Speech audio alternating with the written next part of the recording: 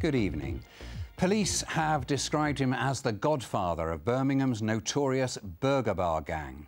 Nosakhere Stephenson thought he was untouchable, but tonight he's beginning a 16.5-year jail sentence.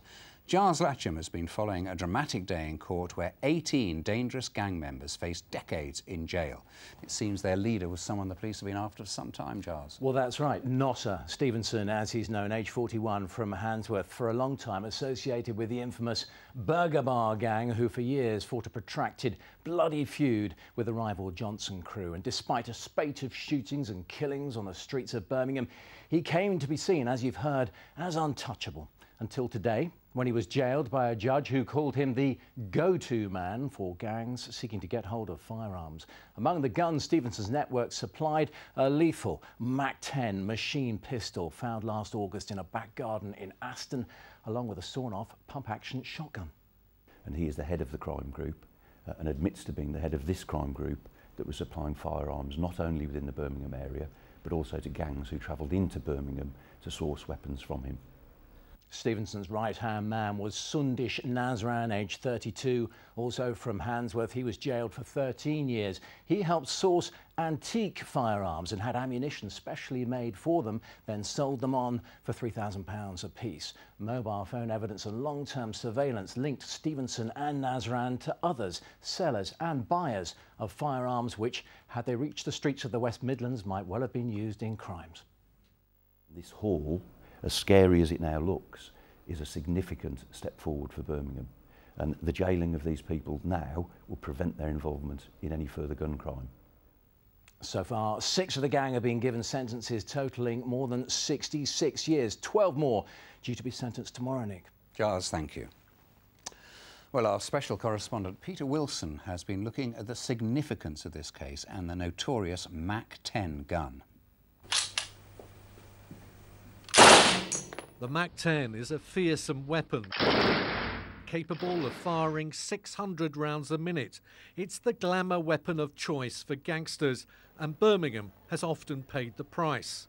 In 2003, the murders of 2 girls became the symbol of Britain's gun crime problem. Charlene Ellis and her friend Letitia Shakespeare were innocent drive-by victims killed by a MAC-10. Letitia's mother, Marcia, is horrified that such weapons are still being used. It's a lethal weapon, and I can't understand why we still got these weapons on the streets. A MAC-10 is so severe. I saw bullet holes in Letitia, which I couldn't believe a gun could do so much damage. Nosakhere Stephenson is allegedly a central figure in the burger bar gang. He was once shot himself in 2002.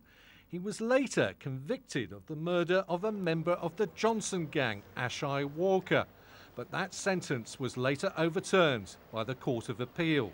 Today, he was jailed for selling weapons, including this MAC-10. On the streets, the MAC-10 is known as spray and pray, a heavy machine gun. In untrained criminal hands, it can only bring about mayhem and death. I'm quite surprised after 12 years that we've still got people choosing to carry guns, use guns, as well as provide guns.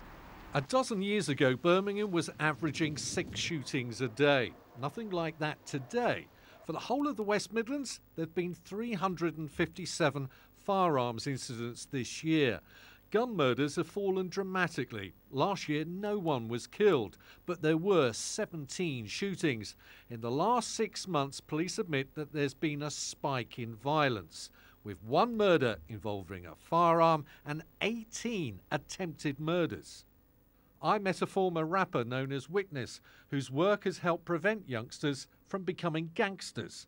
But he says the funding for many similar projects has simply vanished. You need to educate them about all of that stuff, not just about terrorism, but about the knife, about the guns, about joining gangs. We need to do that, and we need to do it very quickly.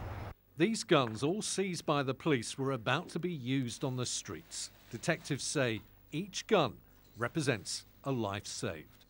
Peter Wilson for BBC Midlands Today, Birmingham. A mother from Worcester